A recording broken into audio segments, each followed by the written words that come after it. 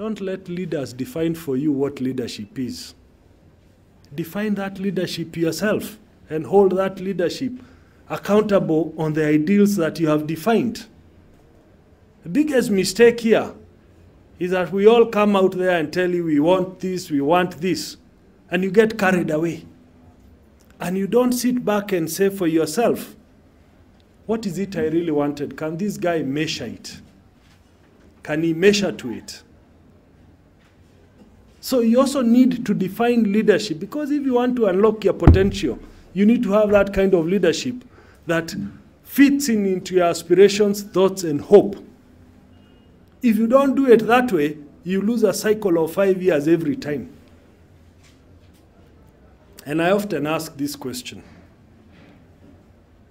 when do we evaluate our leaders? Because we seem to reward those who have done least with leadership.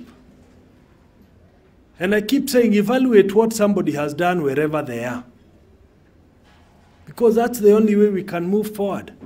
If somebody has done 0 for his constituency, why do you want to give him a bigger constituency called Kenya and expect that he will do something for you? He will not, because it exceeds his own expectations. He will not.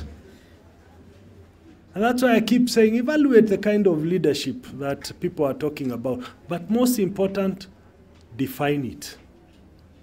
To me, you want to fulfill and unlock every potential you have, define the kind of leadership you want. If you define that leadership, then you'll be in a position to actually enjoy institutions that will help you unlock the potential that Kenya has.